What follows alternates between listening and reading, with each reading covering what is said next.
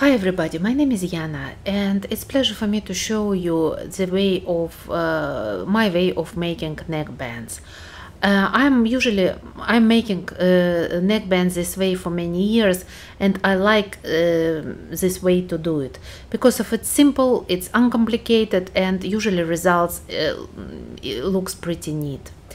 And I use this neckband as a part of our project cardigan, as a stash busting project cardigan from yarn from stash. And the cardigan now is ready, and now I want to show how I made neckband in this cardigan. I decided to show it on a small model, small piece of garment, which probably will be much easier to show it on video on knitting machine. So I needed a small piece of stockinette, approximately 6 inches, 6 stitches wide, and something like 50-70 rows long, and I draw my neckline and sew it using a zigzag seam and cut it out by scissors. And now I'm ready to make my neckband. To do my neckband, I take my piece of garment and straighten it out. I really don't stretch it. I just straighten it out to decide a size of my neckband. I had a bad experience with the stretching of my fabric for making a neckband, because of at least in my experience, it's pretty easy to make your neckband larger than necessary, and in many cases neckband prone to be stretched after cutting and sew project. Even a neckband which is done conventional way, by binding off, forming of neckline and binding off, at least in my hand, also prone to be stretched.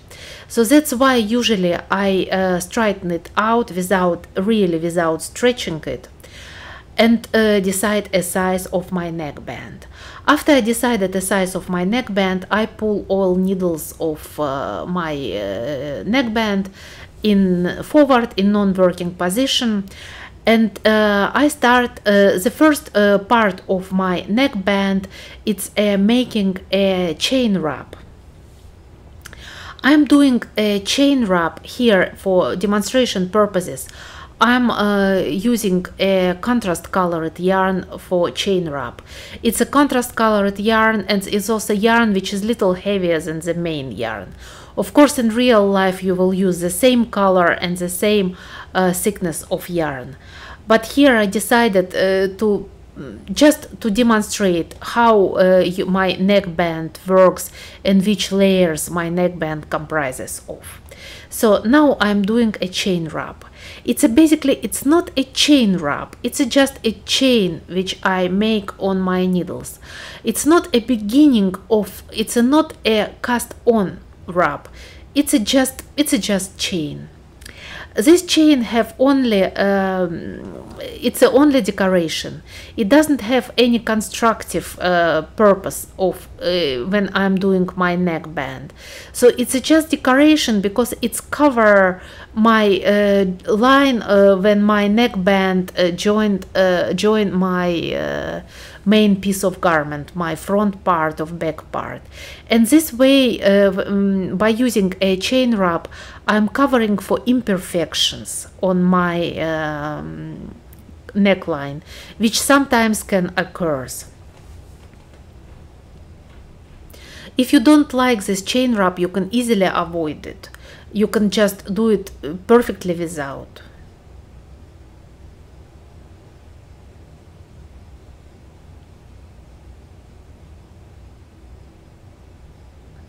And now I will hang my fabric on my needles. And usually it's pretty important step, because of I want to To make this seam as narrow as possible, I want to hang my needles as close to my zigzagged seam as possible. This way I will increase chance that I will make a first row by machine, so I don't need to knit it manually. And usually when I hang my stitches, I hang first edge stitches at the edges of fabric, and afterwards in the middle of fabrics, and in the middle of half of fabrics, and in the middle again. So this way I hope I can distribute my fabric as even as possible.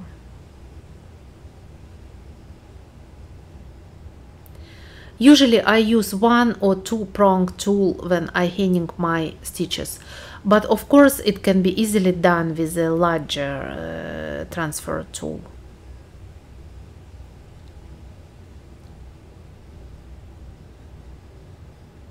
It's not the fastest thing to do, but it's not bad.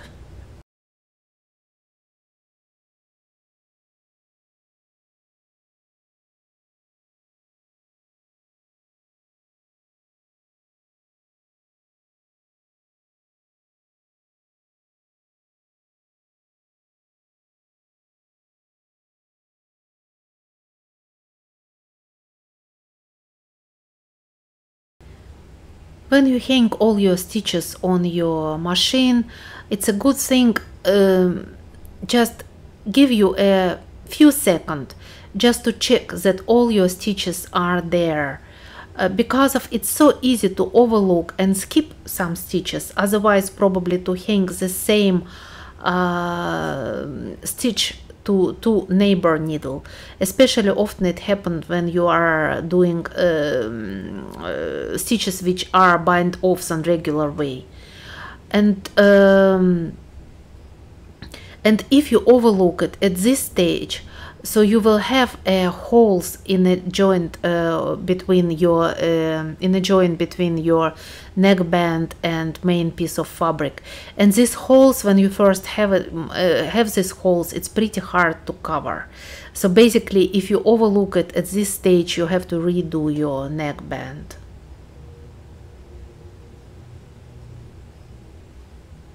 You just gently pull it down and see that everything is there.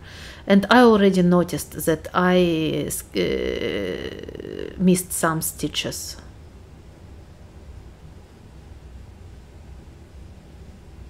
So now it's the right time to put them back.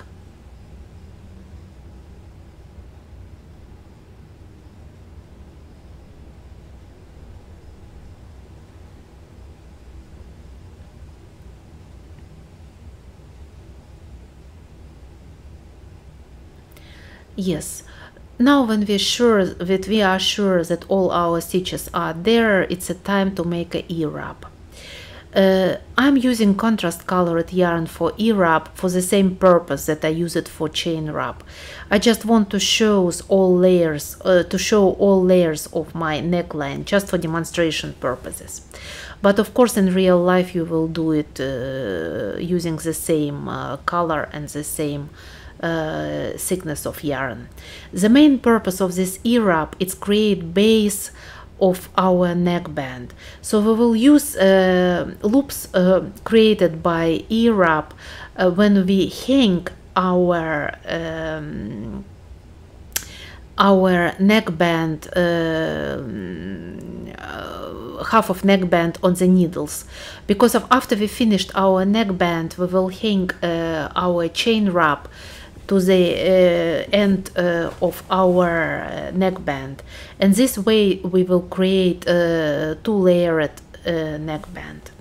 And now it's important, it can be pretty important thing, if at least it's a changeable thing.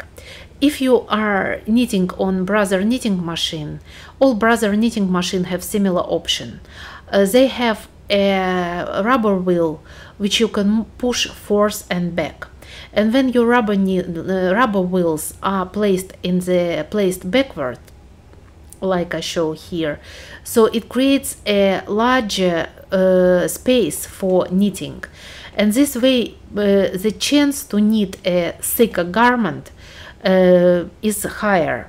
And our neckband now comprises of several layers. It's a chain wrap, it's a main garment as a e-wrap, and this way probably we will increase chance to knit it using our knitting machine and avoid hand knitting.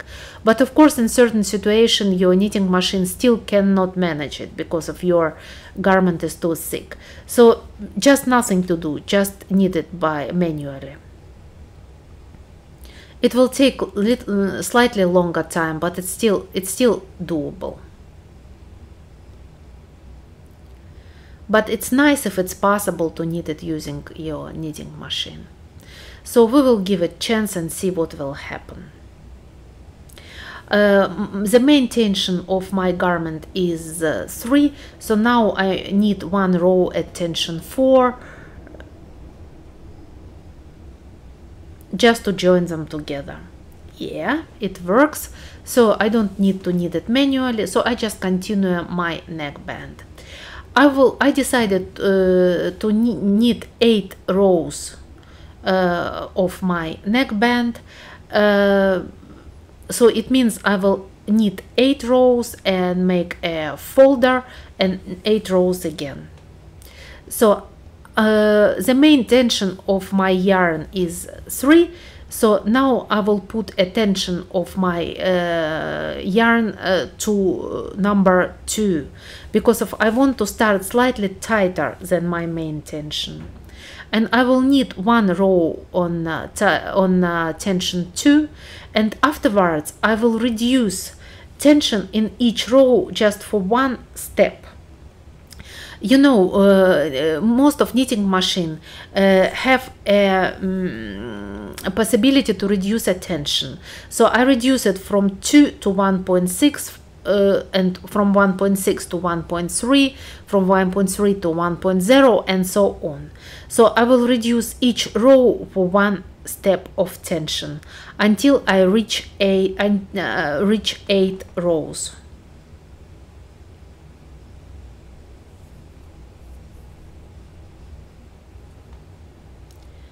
I have slight problem with my yarn tension while I am knitting because of lighting for my video.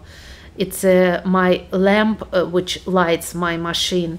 It's hanging right here, so it's pretty hard for my yarn feeder to provide a reasonable tension. So, but I'm trying to do my best. So now I'm done my 8 rows, and now I increase a tension to tension number 4 just for single row. The main purpose of it is to create a fold.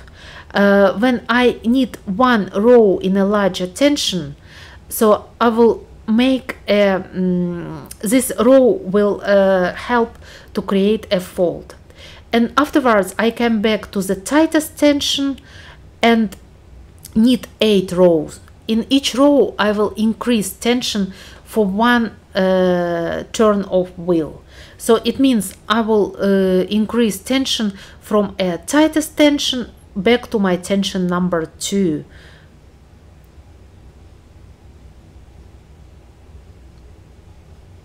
So I've done my 8 rows.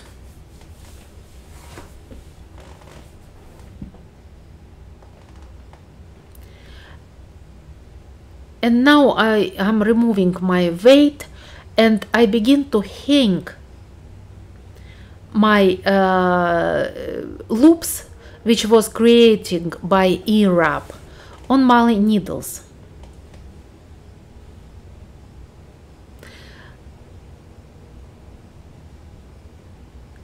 These loops are very visible, very easily visible, so you can easily see these loops, so you will not make a mistake and hang wrong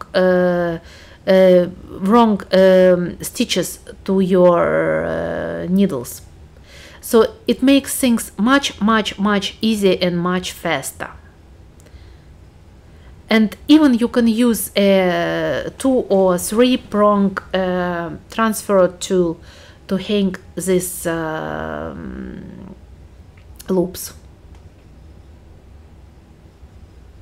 Of course, here I used a contrast yarn, but it was used only for demonstration. In real life it will be the same color of yarn, but it's a larger loop which are very visible and easily visible. It's easy to hang. So of course it's a E-wrap. It's a completely optional. You can decide, do you want to do it or not, but after my experience it makes things much easier. And this row with E-wrap looks also very nice from front side because of it's virtually invisible from front side. Now we finished. I'm finished with my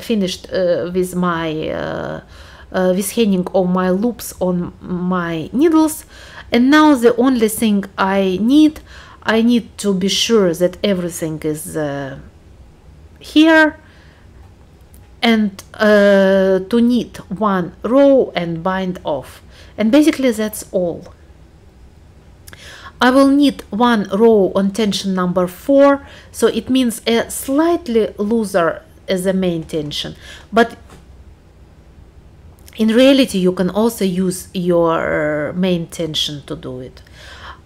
For demonstration purposes I decided to use a contrast colored yarn, but in real life of course you will use the same color of yarn.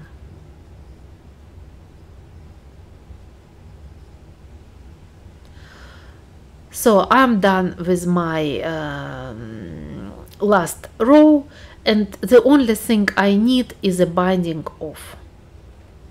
And you are very welcome to use the way of binding off that you like. Everything is fine. The only thing you should be aware of, it's a tightness of your binding off. You should not bind it too tight. Not too tight and not too loose. Just try to find a optimal tension.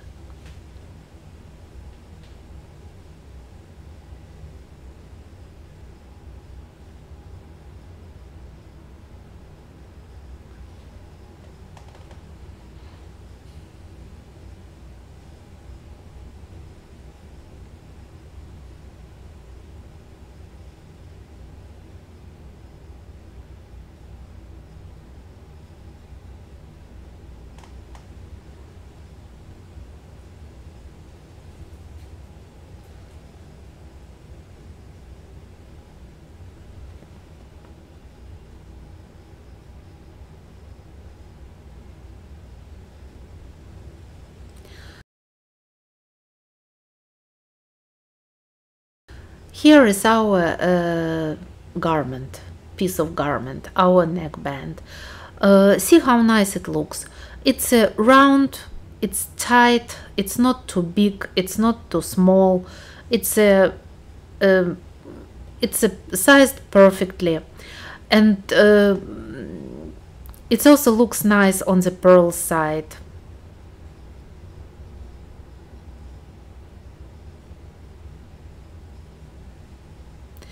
This row that we done in the middle of our neckband, which was knitted in a slightly larger, slightly looser tension, worked well because of it creates a nice fold.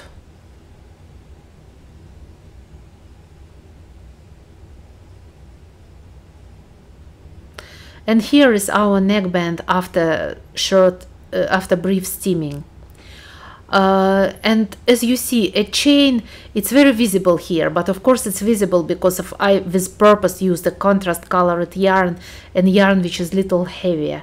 Because of in real life, if you will use the same color and texture of yarn, it's not as visible, but it's still cover for this join. And now our neckline looks nice and round. And here is the pearl side. As you see, we still have a tight and round neckline, and the edge of our neckline, it's not as you know, delicate as the edge which you make by linker machine, but I think it looks okay, especially when you take in consideration the easiness of making of this neckline. So if you make neckline this way, it's not as complicated. Even if you are so unlucky and you make some mistake, probably miscalculated or made your neckline too tight or too large, so it's not as painful to redo it, because of it's not so difficult to make. And I apologize for this tension problem. See, it's my lamp which is hanging there just very close to my tension unit. It's pretty hard to make a tension, but I cannot make a video of decent quality without this lamp, so I have to tolerate it. But it's a temporary thing, so my better lamp is on the way. And thank you so much for watching my video, and I'm really happy that you do it. And if you like